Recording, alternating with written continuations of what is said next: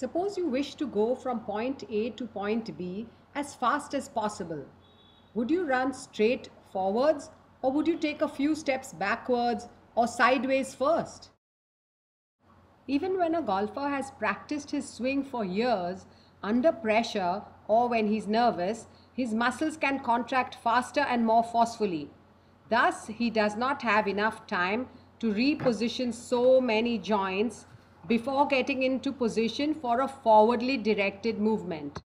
When a golfer says, "My timing was off, I could not focus, my mental strategy was poor," what's really happening is that his fight or flight response has kicked in, his sympathetic nervous system is in high gear, and now his muscles, which contract fast and forcefully, have to find a way to move as many joints as possible in the limited time remaining.